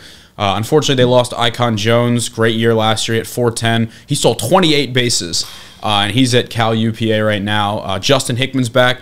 Had a great year. He hit 305. We got 2 Penn State Brandywine commits, Will Newnham and one of my favorite names, Ivano Romaniello last year, who hit about 300. Pat Wiley, D2 commit, Chestnut Hill. Looks like he may have missed some time due to injury last year, but hopefully he's all healthy this year. The biggest loss, though, would be Josh Lillis, who was brilliant. I mean, 121 ERA in 57 innings. Slider made me look like I never played baseball before. Also lost Cole Corrento, who had a 214 ERA. Bring back Paul Miazza, D2 Holy Family commit, second on the team in innings. I think that this team is probably going to be kind of similar to last year, I guess. Yeah, I would agree. And that was shout out my guy Dylan Everly, assistant coach over there. He was kind of saying the same thing of like they bring back a lot of guys. It's going to be tough to replace some of their top end dudes. Yeah, I would say they lost star power, but they didn't lose that many people overall. Yeah. So would be the best way to put it. There's going to be some guys who are going to have to take the next step. I think they do have guys who are capable of doing that. All right, well, we really didn't talk too much about this team last year because, A, we didn't really know too much about them, and B, just for the sake of time and resources. Delco Christian they're in the Bicentennial League, which has a lot of its teams all over. Its teams in Philly, its teams up towards Bristol. They went 9-4 though. Yeah, that was a good year. Delco Christian's usually actually a pretty competitive team. Was that Newtown Square, I think? I drive by them all the time. Yeah. It's like somewhere down in there. I think it's Newtown Square. But yeah, I mean, a typically competitive team. I think you can expect to see that again. Last year, they made the 1A tournament as a 4 seed. Lost 12-5 to eventual champion Doc. I actually think I was at that. wasn't at that game, but like we had a Perky League game after. Oh, really? That's so because I remember seeing Delco Christian play Doc in what would have been playoff. I was gonna say if it's summer ball, yeah. So a couple good wins. They beat up on Church Farm 17-5, and beat up on Christian Academy even more 20-2. A couple late 4-3 wins over Collegiate and Bristol. And we're going to bring back a couple guys. I think it's pretty interesting team. So Ryan Carroll's back. He led the team in hits as a junior, hit 273. Sam Dixon, he had a really good sophomore year, hitting 260. Caleb Jameson hit 326. He's a sophomore, 888 OPS.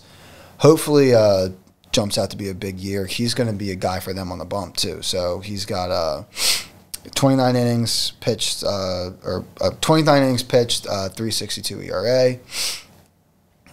So let's see, we got Bo Lyron. Great name. Yeah, that's a really Great good name. one.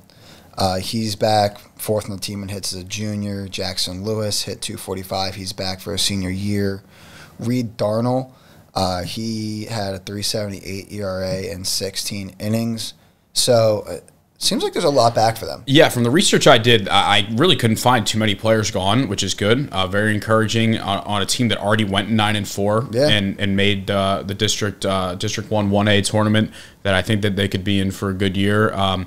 Definitely the potential for a deep run, maybe challenge Doc this year.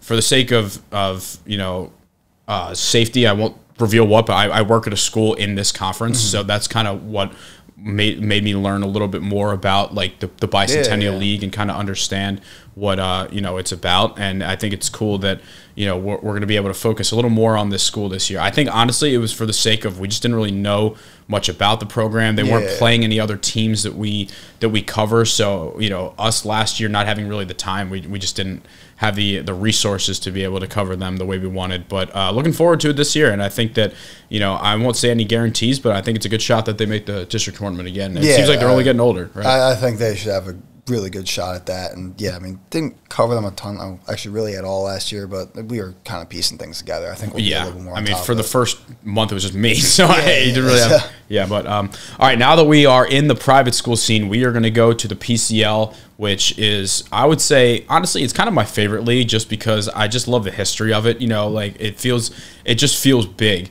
The PCL has been around forever. It's had so many great rivalries. There's Delco teams, there's Philly teams. It's so cool to me. I didn't really have much experience playing them. I only played Bonner as a senior in high school, but learning more about it, and they're really the only team with an actual playoff tournament, which I've been trying to push on the Central League and even the Interact forever. But we'll start with Archbishop Carroll.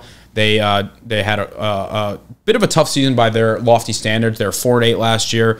They did make the PCL tournament as the 10 seed out of 10. They lost on the road to the next team we'll talk about, O'Hara, 7-1. They had some interesting games throughout the year. So they beat O'Hara 11-10 in the regular season. They played an 18-10 game against Bonner, which they ended up losing. But I would say their best win of the year, honestly, came outside the PCL because they beat Penn Charter 7-5, which is a very, very good team. They lost their best hitter, Jack Bateman, to Holy Cross. He was a 370 hitter, 975 OPS.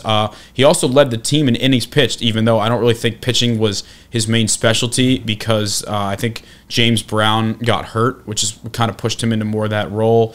But they lost James Brown, they lost Connor Keith, but I don't think it's I don't think it's too much to say that Gavin Ray is the story of this season because they brought in the East Carolina commit who transferred from Pencrest. He's got the stuff and the talent to be the best pitcher in Delco. I don't think that's a stretch. He's got a fastball that's up to 94. Had some issues with walks last year at Pencrest, but if he's able to be around that zone more and give them a great start, every other day, then this team could be a PCL sleeper. Yeah, I think they're going to kind of go as he goes. Yeah, and I think that, it's not really, you hate to say it is putting a little pressure on him, but that's part of being an ace, though. Yeah, you want that, and you want that pressure, right? They lost Don Vanini. He was third on the hits along with James Brown. Jaden Mitchell graduated, hit 292. He's at Penn State Brandywine now. Dylan Gallagher is a Drew University commit. He will be back. Jalen Tidwell. More conference right there? Was that Landmark? I didn't know that. Landmark Conference. There we go. Jalen Tidwell got 50 at-bats his sophomore year. He'll probably be back at the hot corner. James Wright is a captain on this team. He had a good year hitting 260. Like we said, pretty young team, potential ace. Their JV stats were not available, so we don't really have too much to help us out there. But I think if Gavin pitches the way that he's shown he can pitch, then this is a team that, let's just say they won't be 4-8 in the PCL. Yeah, I think that's, we don't know how far they'll go, but I don't think they'll be 4-8. All right, you got the team that knocked Carroll out of the dance last year, so let's talk about O'Hara. All right, we got another, I guess, kind of Springfield, kind of Marple resident school. I think it's Springfield. Yeah, I think it's technically Springfield. Yeah. So, perfect. I got both of them. So, Cardinal O'Hara went 5-7 last year. As we said, knocked out Carroll 7-1. They were the 7th seed.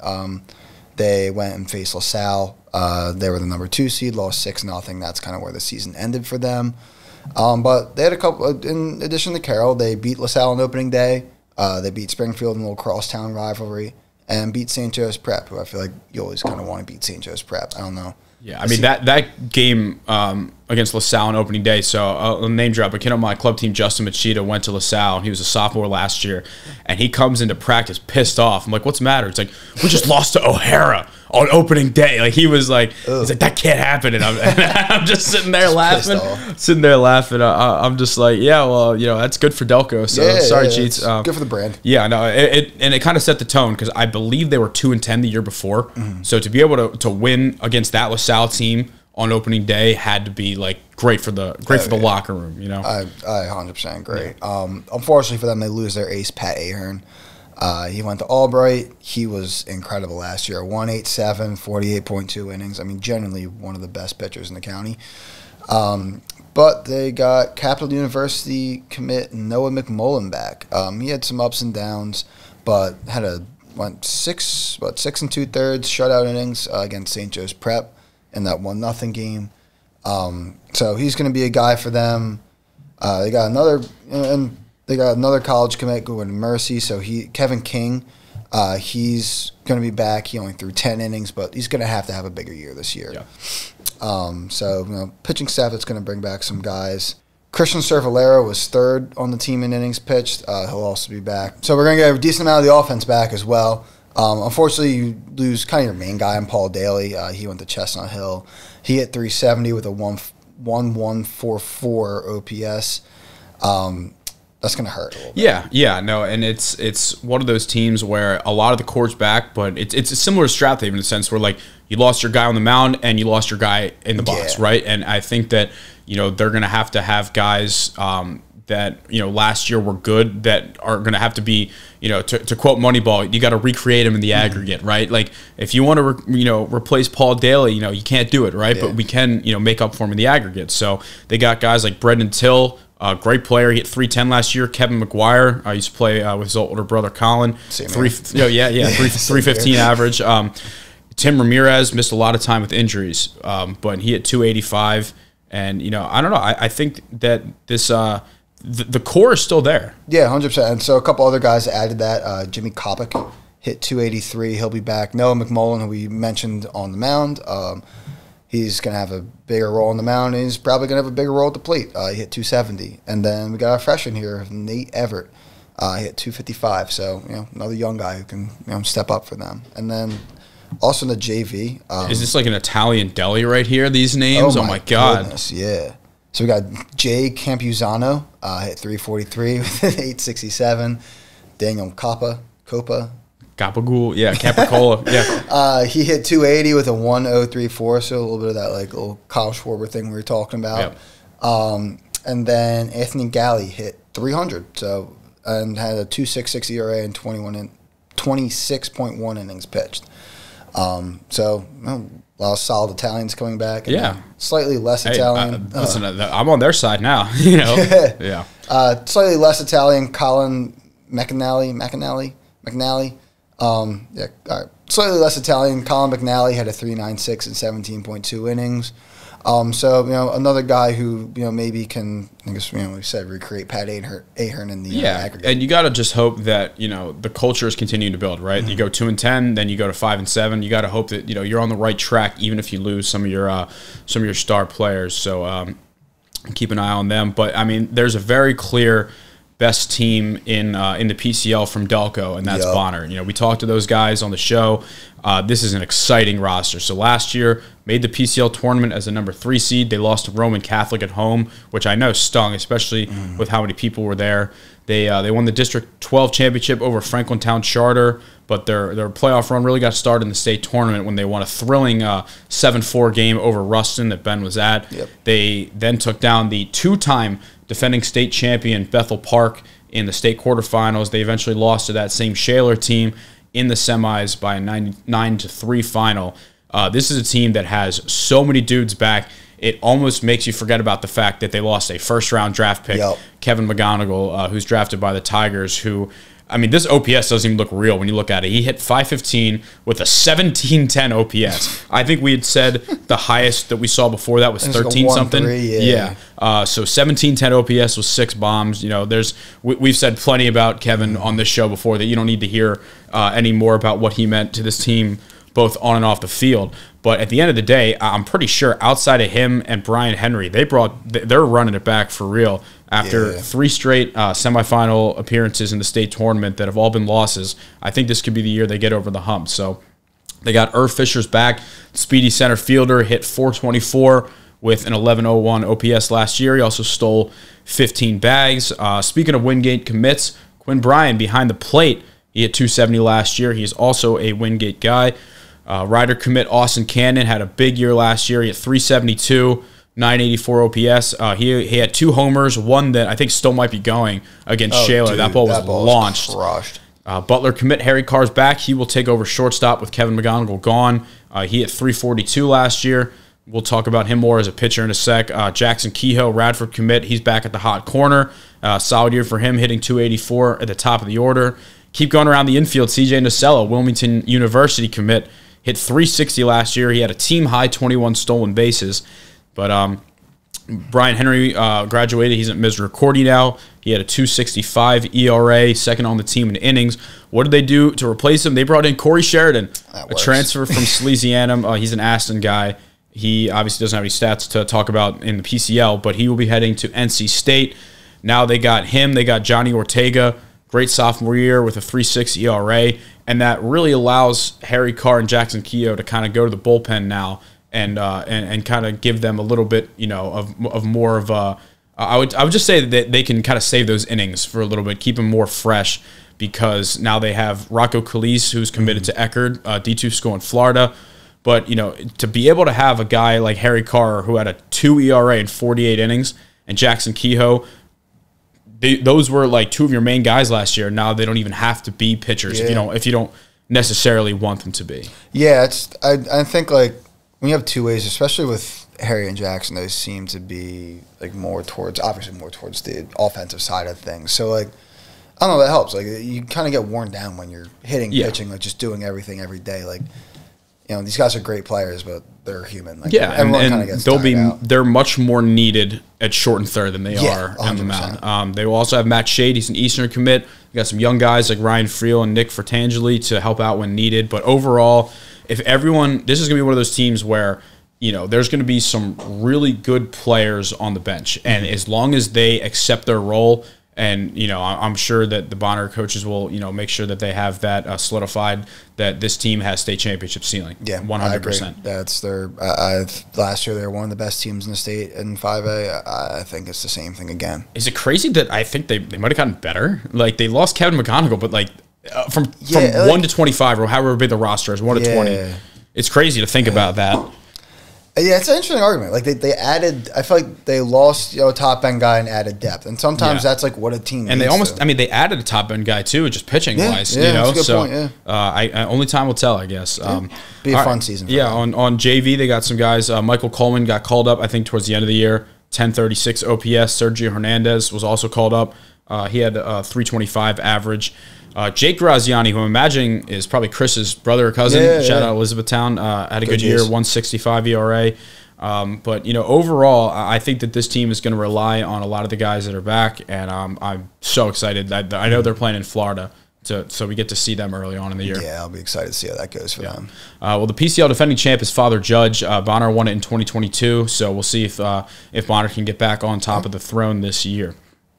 All right, let's move on to, I think the PCL might be my favorite conference, but I think the Interac might have the best talent, from top to bottom in terms of, the highest potential. So you're going to tell us about the Episcopal Churchmen right now. Yeah, so we'll kick it off with Episcopal. They were 4-6 in the Interac last year. Made the PAISAA.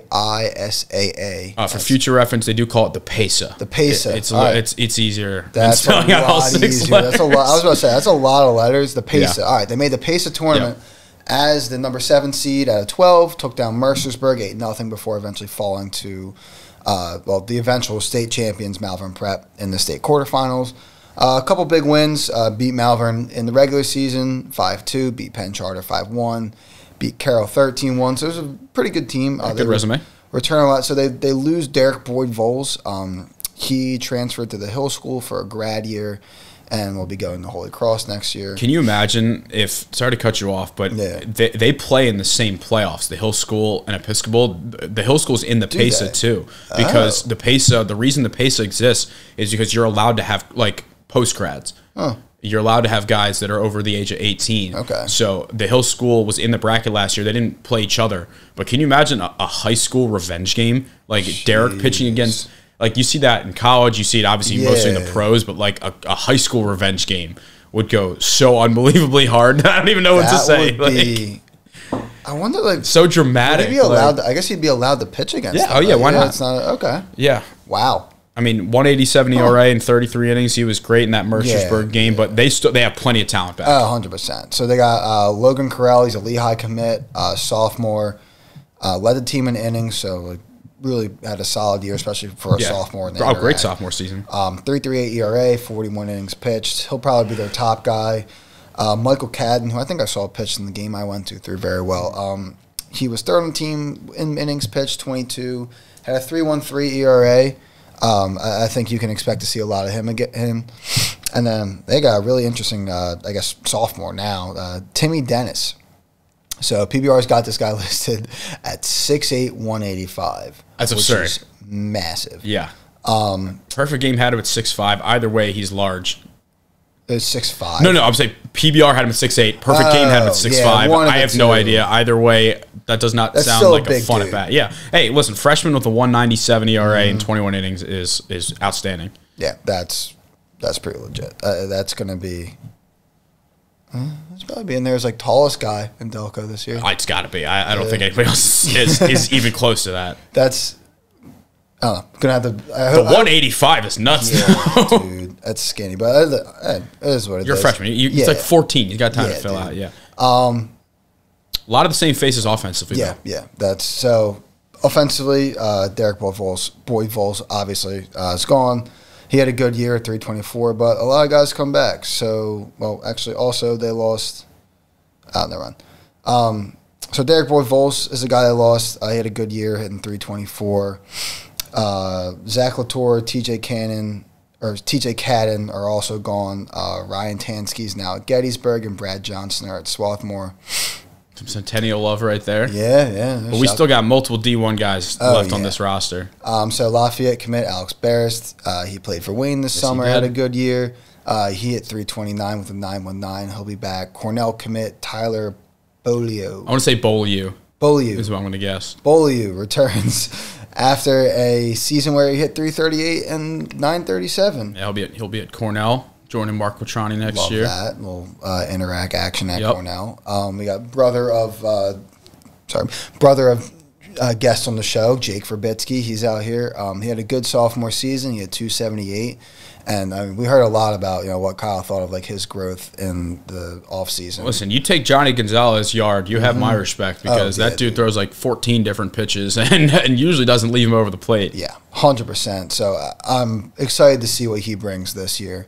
And then Jack Hurd, he's a Maryland commit. Not the best statistical season, hit around 200, but you're not going to commit to Maryland if you suck. Oh, yeah. No, he's got talent. Listen, good players have bad years. Yeah, it happens. Yeah, it'll be a down year. We can expect a bounce back out of him. And also, the numbers don't tell the whole story. Maybe there was someone that kind of pitched around, someone had bad luck. For all we know, that was the case. But, a lot, obviously some faces gone, but a lot of that core is still there. Yeah, and that's EA's. I feel like always a team with a lot of talent, and it's going to be a question of whether they can really just like put it together and compete with the Haverford School, Malvern, and all those teams. The number one field in Delco, though. Yeah, I'll stand by beautiful. that. Anytime I drive by, that field is spectacular. Yep. All right, our last team that we have to talk about here also have come on the show already. It's the Haverford School. So last year they were 5-5. They made the PACE tournament as the number 3 seed after a very slow start. They started 0-4 in the Interac and were able to turn it around because they had a big walk-off hit from Sean Doherty over EA in that game. They ended up losing to Penn Charter in the tournament after getting a bye week. But as we mentioned in that interview, that Episcopal win kind of turned the season around because they beat Malvern 10-7. They beat Strathaven as well 7-5. They beat Carroll. Newman Goretti, great PCL team. They beat them. It's going to be hard to replace Mark Quattrani. I mean, I think he hit 570 last year. His OPS, the thing is Haverford doesn't have their stats public, but I would imagine his OPS had to be close to McGonigal range, maybe not 1,700. An interesting tidbit, I believe this is from Matt Smith, Delco Times. He was the first ever recipient of the Interac MVP on a non-championship team, which is crazy because the Interac's been around forever. Yeah, wow, that's actually. Yeah. Cole Donnelly's gone as well. He's at Lehigh now. They also lost Ryan Getz and Sean Doherty, who graduated.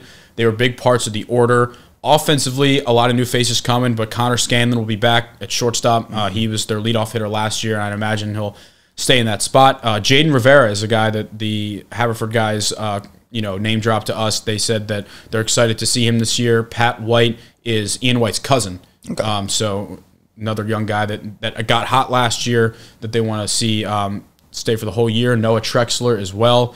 But, they're talking about how good the rotation is going to be. They lost Jack Campbell, who pitched a gem in the state championship game over Malvern Prep in 2022.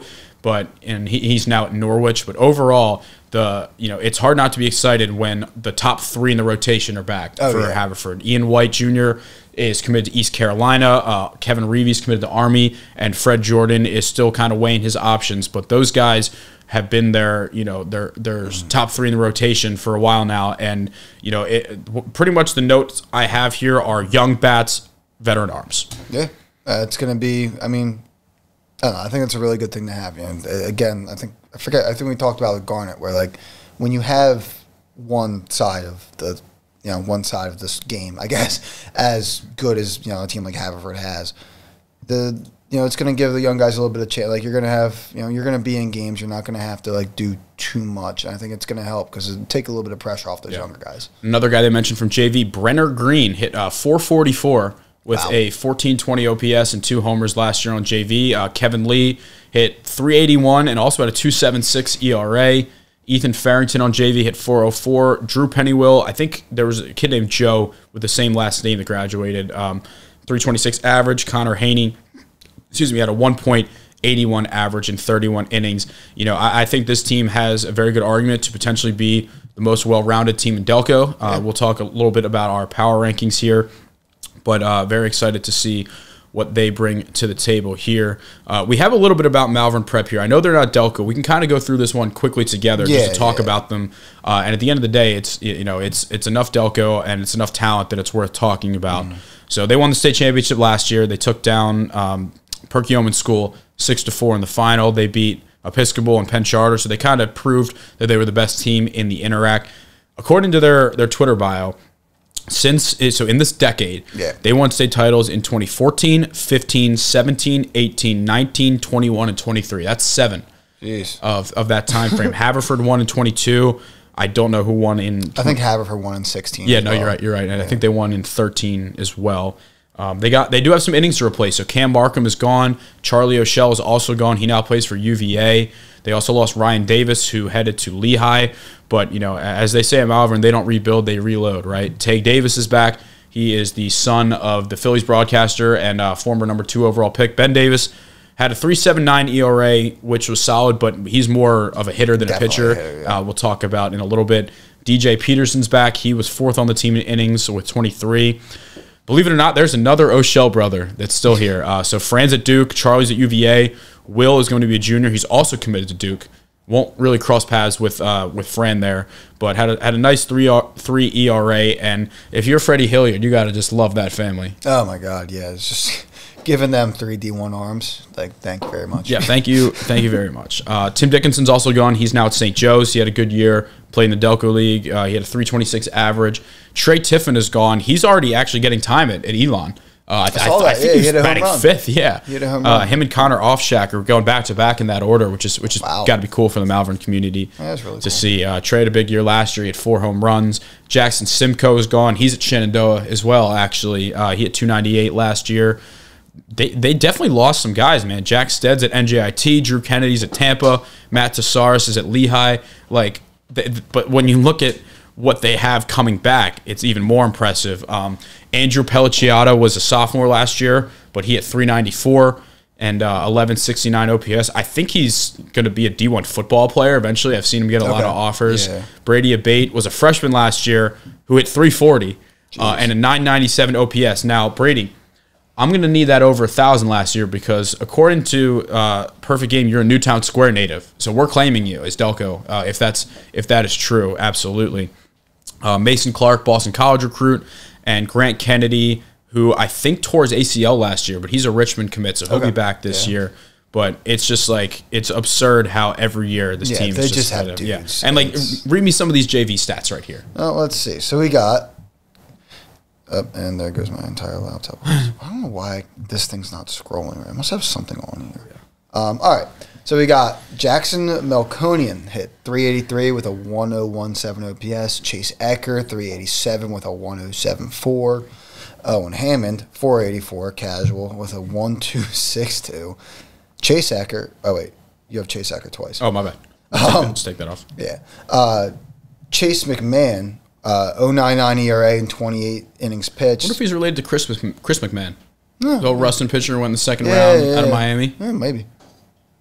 Another Italian name here, Ryan Capobianco, 162 and 26 innings. I mean, I don't think it's a stretch to say Malvern will be at the top of that conference. I mean, they always are. Whether it's in first place or not. Obviously they're going to have their reload coming in, and I want to get out to that game. I don't know if it's at Strathaven or Malvern. I live in Malvern, so I hope it's in Malvern so I can That'd be helpful. So I can get out there. But that is our Interact recap here, and now we have really come to the main event of the program here. It is time for the first ever Delco Baseball Now starting 9 power rankings. I'm excited. This won't take too long to run through, but we're just going to start. I think we start batting leadoff just because, I want to start 1 to 9. I was going to go 9 to 1. Well, in a batting order, do you read it 9 to 1? No, but also, these are rankings. I guess, yeah. All right, fine. Fine. We can start with number 9. All right, so number 9 here, we are going to go with Ridley. They lost a couple arms, but they got a lot of that core back. They got a lot of exciting JV arms back, and I think that they have kind of shown over the last few years that the program just keeps consistently going up. Yeah, definitely. And a playoff appearance last year. I think they're going to have another solid year, and I'm good with them at 9. What do you got? There's also got a really good coach in the building. I think Tom Carey did a great job with Upper Darby. I think he's going to do a really good job with Ridley. At 8, another Central League team. We got Garnet Valley. I think that offense is unbelievable, and it's going to definitely power them this year. Yeah, and sometimes I'll take the team that's a lead in one thing and question one other than as opposed to one that's it's average in both, right? So not saying that about Ridley, just in general. I think that the star power for Garnet Valley can carry, and if some of those arms are able to produce, then it's a scary team. All right, number 7, we are going with Harriton. As we mentioned earlier on the show, they got 2 great pitchers back. They got a lot of scary bats in the lineup, both young and experienced. I think it's a team that, learned a little bit in the playoffs last year about what it takes to be successful. And I think they're ready to rebound. The Marple guys listed them and Garnet Valley as 2 teams that they're looking out for in the Central League this year. And I like Harriton at 7. Yeah, I could see them as a climber in these rankings too. So coming in at 6, a little crosstown rival, which would make for some really good games. Lower Marion. I think a lot of this is the Van Wilner effect. He's just an incredible pitcher. Like we said, put him up against anyone any day, you probably have a shot. I think we're kind of banking on him making up for some of the question marks they have. Yeah, absolutely. I think that one great pitcher can do wonders. It might not necessarily lead to a long playoff run, but in terms of team, in a power ranking perspective, absolutely. All right, in the number 5 slot, we got our first private school. We got the Episcopal Academy. We just got done talking about them. We like the fact that Logan Krell's back. They got Timmy Dennis. They got a lot of their core of hitters back. I think that, you know, it's weird because we're going to kind of have to balance, you know, teams' record versus the talent that they're playing, right? And the competition level, you know, those out-of-conference games that you schedule, right? But I like Episcopal at 5. I think that they, you know, have enough talent that they deserve to be up there, even if the results last year weren't necessarily what they wanted. I think that they deserve to be top 5. Yeah, I agree. Coming at 4, I think we have one of the 2 main contenders for the Central League. Marple Newtown. So they bring back, pretty much their entire roster. It's just going to be a year where they're going for it all, I think, and they're going to be really fun to watch. That Central League title battle between them and Haven is going to be must watch. Just a really exciting team, and one that we might see higher up on the rankings. Yeah, talent, leadership, chemistry, they got it all. We're really excited to watch them. Well, as foreshadowed, we're going to go Strathaven at number 3 here. The defending 5A state champ runner-ups, they lost Alex Pock and Sam Milligan, but we still believe that they have a lot of guys coming back that could help contribute to make up for the losses in them. Listen, they won the conference by 4 games last year. Is Pock and Milligan worth that, you know, that gap? I don't know. Until we see Marple show on the field that they're better than Strathaven, it's kind of hard to put them over Strathaven right now. I very much believe Marple has the potential to jump them. I promise once the season goes on, you know, we're not going to be biased. We got 2 people to cancel each other out, so Ben can overrule me at some point. But I think that Strathaven deserves the respect after what they did last year. Yeah, that's I really, in my mind, like if you said who's going to win the Central League, it's a coin flip between the 2 of them. But just I think on like what they did last year and what they brought back, they are deserving of the higher ranking to start the year. That could in the first week switch if, you know, they look and Marple kills people. You know, could go the other way too. But yeah, I think I'm happy with them at 3. All right, number 2. So number 2, we got the Haverford School. Kind of just talked about them, so we don't have to go too in depth. Kind of just said what we had to say about them. But again, just incredible talent there. The pitching staff is one to really fear. 3-headed monster. Yeah, Fred Jordan, the most interesting man in the world. I think I'm excited to watch them play. You know, I got a lot of friends in the organization there. I think that they have a lot of talent ready to go, and you know the experience of a lot of that core was on the state championship team. Yeah, they're going to be a team that again kind of has the same thing of like Episcopal where they're playing out of conference and everything, but they're always as good as anyone in the county. All right, well, the number 1 team in Delaware County heading into the 2024 season, we are going with the Monsignor Bonner Friars. I mean, they have 10 seniors committed to play college baseball. They got juniors going to NC State. They have one of the most well-rounded high school baseball rosters I've ever seen. I think their pitching goes toe-to-toe with the Haverford School, and I think their lineup has a lot more experience and has shown a lot that this is a special year coming for them. And I feel very, very comfortable. I think that if we're splitting it up into tiers, I think Bonner and the Haverford School are in that top tier. I think Strathaven and Marple and maybe Episcopal are in that middle tier. Yeah. And then after that, you know, I think that's when it gets a little more interesting. But I feel very good about Bonner here. I'm so excited to watch them, and you know, I think we got that one right. Yeah, no, I honestly I'm happy with the whole list, but Bonner at the top definitely. I think they're just, you know, and all we can really do now is like on paper and historically, but with that, like, I really do feel comfortable saying they're the best team in Delco right now. Yeah, I mean, like, you know, people can whine all they want. No matter what, people are going to be upset, and I get it. But, you know, wait to get upset until the games actually happen. Yeah. If your team deserves to be on there after playing games and we don't have you, that's fine. But for right now, this is all on paper. We definitely had Carroll in consideration with the addition of Gavin Ray. You know, very young team. We kind of want to see them prove it first. Chichester was tough to leave off after the season they had last year. But again, you're losing your top 2 pitchers and a lot of bats. You know, they're both like prove it teams. They're both very, very potentially going to be on here soon. Yeah, but I think there's a lot of good teams that have, you know, a shot of, you know, a good first couple of weeks. Yeah. I mean, this is nowhere near permanent. This is just kind of it's fluid. Very fluid situation. Yeah, from what we got from Game Changer and Max Preps and just a bunch of different stuff. And we're also idiots too. I think that's very important. We are very dumb people. We are good. That's like a full disclosure. Yeah. We should have mentioned that earlier. We should have mentioned that earlier in the show. Yeah, but all right. Well, we're towards the end of this program here. So we just wanted to thank you all for tuning in. We're so excited to be both back in the area for this high school season. You know, for those who don't know, I was still in college last year. I was at Penn State playing my own season for the club team, and you know, it was hard to find time. You know, there was a lot of nights where I'm falling asleep on the keyboard, just trying to grind it out.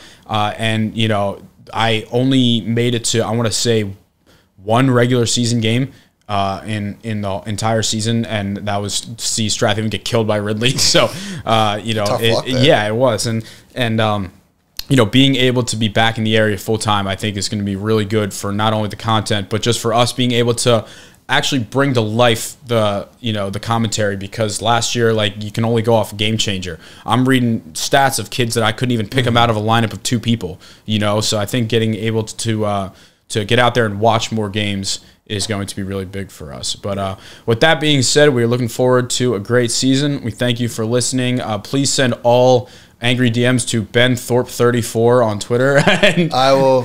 I don't know. Let's probably hurt my feelings. I'm gonna try and figure out like a nice little emoji I'm gonna respond with. Just like one. Maybe like a food. Let's see.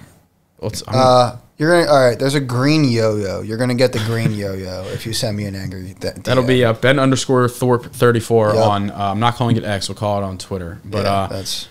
Yeah. All right, everybody. Thank you for tuning in. Come find us at a game if you see us. We're friendly. We're very friendly. We might be a little awkward people, but we're very friendly people. As always, thank you for listening. Shout out producer Rob for hooking us up in the studio. We'll see you next time.